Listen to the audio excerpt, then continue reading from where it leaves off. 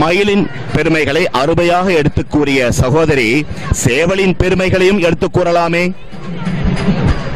சகோதரர், ஏற்கனவே சொல்லிட்டேன். சேவலும் மயிலும் சூரபத்மனை இரண்டாக பிளந்து அவனுடைய அகங்காரத்தையும் மமகாரத்தையும் ஒன்று சேவற்கொடியாகவும் இன்னொரு மயிலாகவும் அவன் ஏற்றுக்கொண்டான். முருகப்பெருமான் தன்னை நாடி வந்த பக்தர்களுக்கு என்னதான் அநியாயம் செஞ்சாலும் கூட அவர்களை மன்னித்து தன்னிடம் தஞ்சம் என்று புகுந்தவர்களுக்கு தன்னுடைய கடைக்கண் பார்வையை காட்டி அருள் செய்வான் என்பதற்கு இதுவே மிகச்சிறந்த உதாரணம்.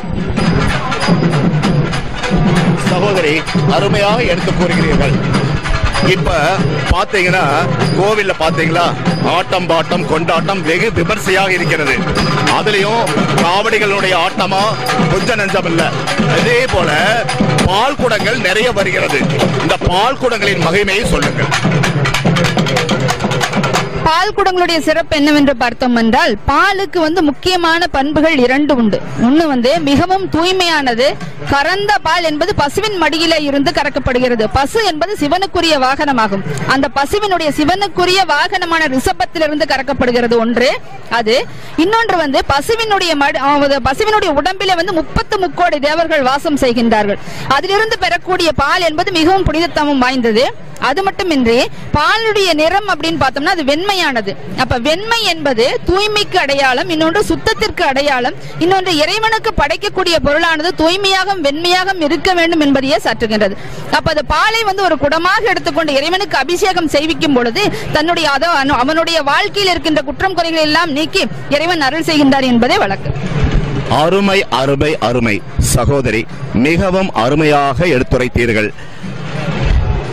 இந்நிகழ்ச்சியை வழங்குபவர்கள் grand Royal tours and travels, இணைந்து வழங்குவோர் taste and taste catering service Kovai, Kovai mobiles Kovai, Sana herbals Chennai, Sri Guru traders Kovai, ஓம் சக்தி இயற்கை நல அக்குபஞ்சர் கோவை, மீடியா பார்ட்னர் சனா TV, YouTube channel partner ladies lobby.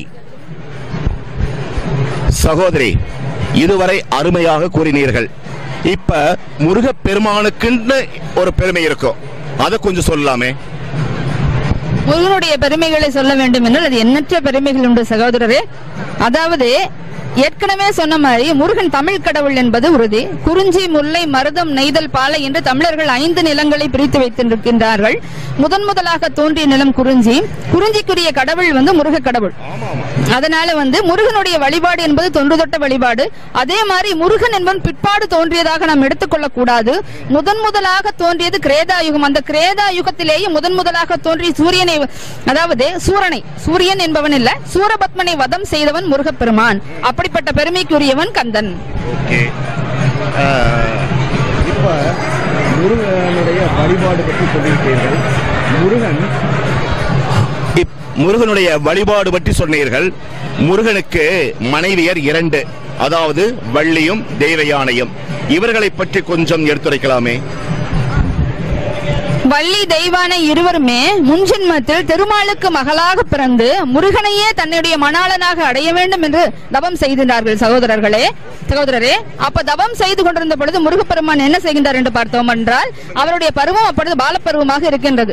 அப்ப அவர் சொல்கின்றார், இருவருமாக இப்படி தவம் செய்கின்றீர்களே, இந்த யுகத்தில் எனக்கு என்னுடைய பணி என்பது சூரனை வதம் செய்வதுதான். அடுத்த ஜென்மத்திலே நீங்கள் இருவரும் பிறந்து தவம் செய்து என்னை அடைவீர்களாக. அப்ப நான் சூரனை வதம் செய்து உங்களை இருவரையுமே மனைவியாக ஏற்றுக்கொள்வேன் என்று சொல்கின்றார்.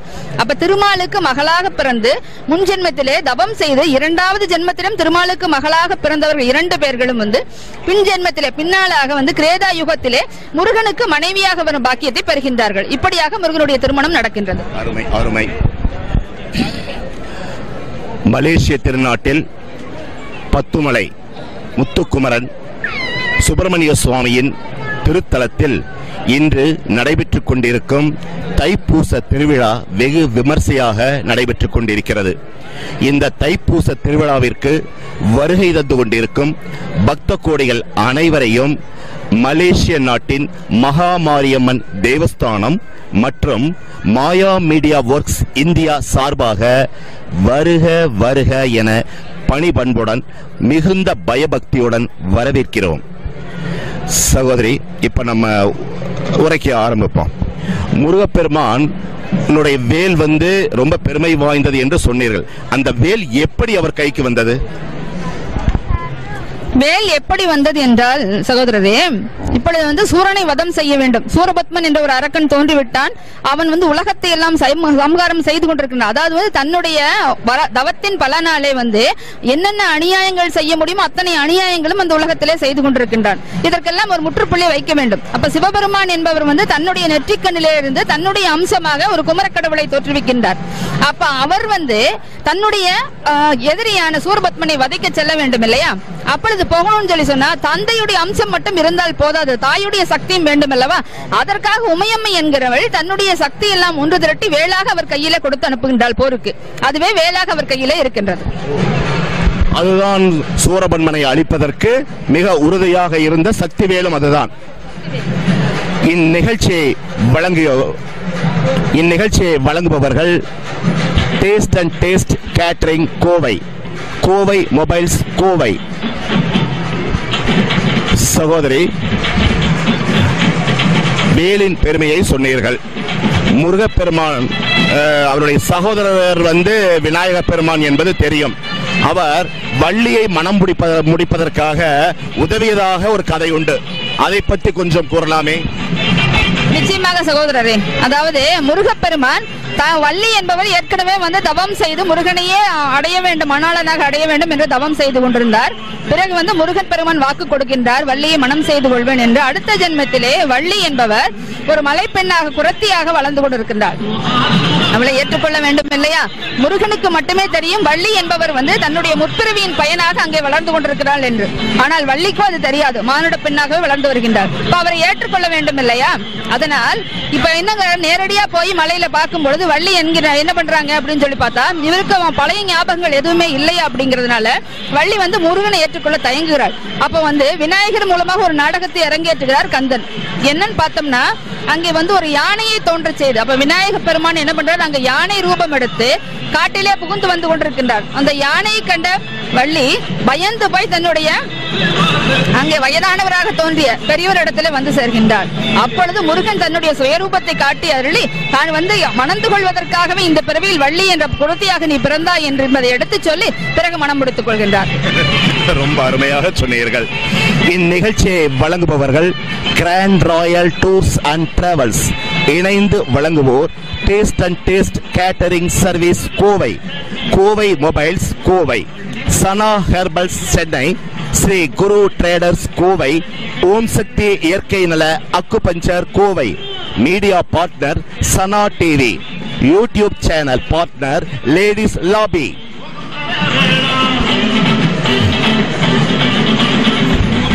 முருகப்பெருமானின் அருளாசி அனைத்து பக்தர்களுக்கும் கிடைக்க வேண்டும் என்று பக்த கோடிகள் அனைவரையும் வருக வருக என வரவேற்கிறோம்.